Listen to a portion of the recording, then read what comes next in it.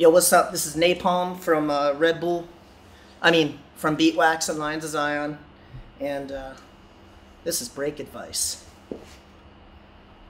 Not recognize. Not recognize. Break advice. I'm gonna teach one of my moves, so don't bite it. But it's more so about how I came up with it. So if you watch this, maybe it'll change your mind how you can think about the dance and make up your own movements. So remember, you don't have to create anything that's brand new. You can create something that's brand new by taking two things that have already been done, put them together, and now you're an innovator. Which is creation, but it's really not creating something brand new. You just take two things, put them together. Now you have a different meal or a different b-boy move. So I'm gonna show the movement. It's a move I typically do towards the crew. I think it might be difficult to do towards the camera, so you can see my arm motions. I'll pretend the crew's over here and I'll do it this way. So this move looks like this. You can make your own music with that move if you heard that.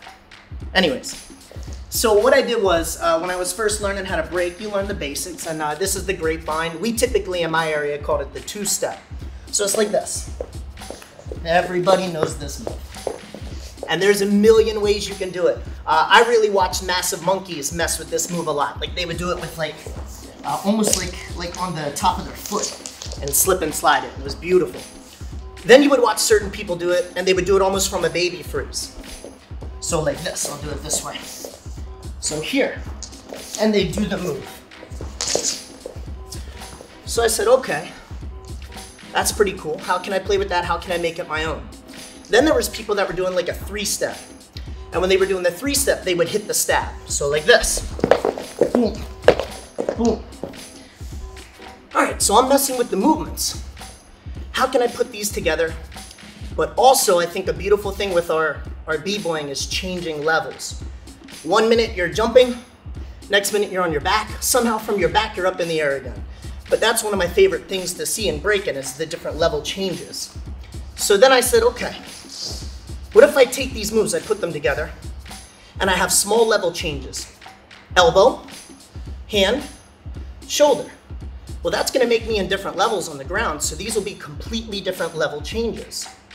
So then, first, I had it in a circle. So you do your grapevine in a circle. So I was kind of doing the movement.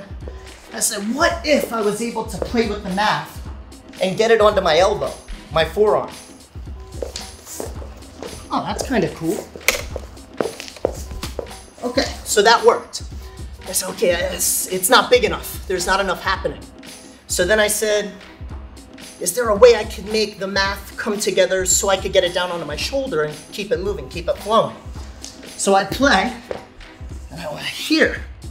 Oh, then I could walk into a baby freeze again. Ah, yes.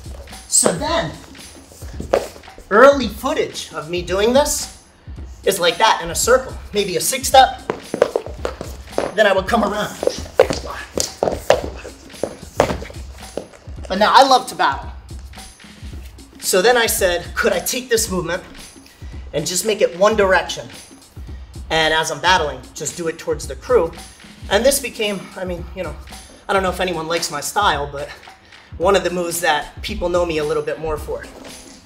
Because no one else does it. Someone said Kid David does it. Kid David don't do this.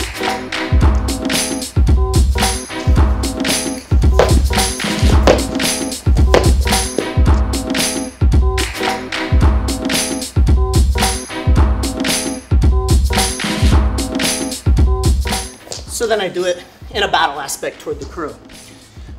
So that's really my lesson because, we could all be here for break advice, teaching a particular move, but I've been doing this for a long time. I really like to teach people how to think, not necessarily just a movement.